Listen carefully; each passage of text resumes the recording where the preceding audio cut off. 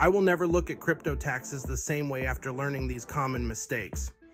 Trust me, you won't either. Let's dive into the top crypto tax mistakes you absolutely must avoid. Mistake number 1, ignoring small transactions. Yes, that $5 coffee you bought with Bitcoin last year counts. Mistake number 2, forgetting about crypto to crypto trades.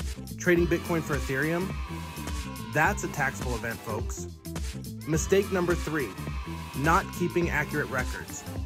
You don't want to be hunting down transactions like Pokemon at tax time. Mistake number 4, misunderstanding capital gains. Remember, how long you hold your crypto affects your tax rate.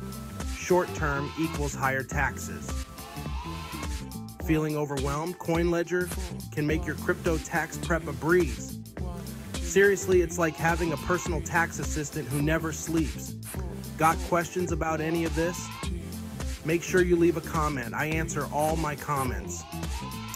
And hey, please subscribe and like this video if you found it helpful. Doing your crypto taxes doesn't have to be a nightmare.